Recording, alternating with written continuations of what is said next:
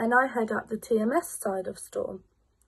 So TMS is a group of teenagers and young people that come together in a safe space to work on their performing arts skills and their faith. So this year's been a bit crazy. We've had a lot of changes, but altogether we've stuck together as a family, and I've loved every minute of it. I love teaching them and I love choreographing the dances for them. My favourite part of this year has got to be Christmas, because it's different to anything we've ever done before, and it was a bunch of different styles of music and dance put into one piece. I love TMS because it's such a great place to come if you're not very confident and you're having a bad time, because we're just such a great family and it just cheers you up and makes things better. I just want to thank the TMSers for being so great and hardworking. This year has been amazing and I can't wait for the next. Thank you, bye. Not gonna live by what I feel. Yeah, deep down I know that you're here with me. And I know that you can do it. At Storm Club, our year got off to a flying start with all the usual madness of crazy dancing, joke telling, stories and performance learning. Our summer months were spent on the Steen Gardens with the parachute games, and our first theme of the year was Nothing is Impossible. For this theme we learnt performance pieces such as Not by Might, which we then performed on the streets and at the residential homes. The theme also followed through into our Mary Poppins Holiday Club, which was a great success with record numbers filling up our new home of St Andrews. Our second theme was Trash, which inspired our new performance leader, Amy Powell, to choreograph new pieces for our Christmas performances that we did at Amelia Court. And none of it would be possible without our team leaders. We lost some this year, but we also gained some, and thank you to them for their hard work. Strongholds are broken. I am living by faith. Nothing is impossible. Oh, nothing is impossible. So, just to reflect a little on what's been happening in Storm over the last year for our AGM.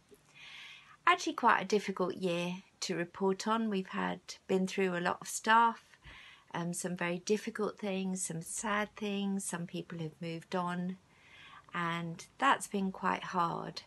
And so as I look back, there are a lot of things I can be very excited about and pleased about what's happened in Storm during the year through our community work and our charity work and our church.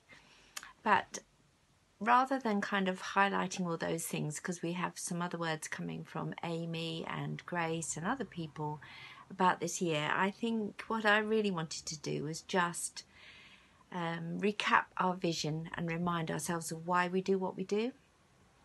So there was a day, probably a couple of months ago, when I was feeling quite low and wondering where Storm was going and what was going on and whether it was still a vision that we should be doing. And I got up and a magazine had arrived through the post, Christian magazine, not one I normally enjoy, but I picked it up and just started reading, and one of the articles really grabbed my attention, and it was about a little church in Stornoway, which is about as far north as you can get in our country on a Scottish island of Lewis. And their vision was exactly the same as ours. It was based on the same book, Conspiracy of Kindness. It was about doing 7 days a week church. It was about being community. It was not emphasising that people needed to come to church, but people could meet Jesus and find out about God's love through practical help. So I was really blown away by that, and I thought, gosh, that is a real vision, and this so similar to ours, and the roots so similar to ours. I thought it must be still alive and well. So I turned the page and opened another article. This is about a group who work in community in small teams of 12, go into communities, live in the communities, and Again, very practical approach to their faith, helping out in very practical ways, and then saying that the Bible verse that everything they did was based on was this one, which is Ezekiel 36:35, which says, "They will say, this land that was laid waste has become like the Garden of Eden." And I was like, oh my goodness, that is the verse that we first painted. We got a graffiti artist to paint on the first garden we ever did, and it's like, it felt almost like God was sitting on my shoulder and saying, look, this is good. This is what my Holy Spirit is asking you to do. Keep going, don't give up. So I felt so much better by reading both of those things. And then I got into the book that I was currently reading about building kingdom communities, and read the amazing story of the guy who wrote the book, a guy called Mike Breen, who's someone I've loved his books for years. Read a book about youth work years and years ago, and always remember a phrase where he said, people are not rejecting Jesus, they're rejecting the package we wrap him in. And that has always resonated with me. And this is now a book of a man looking back on many years of service, talking about how to build kingdom movements. And he just tells the story of how it began, which began in absolute failure.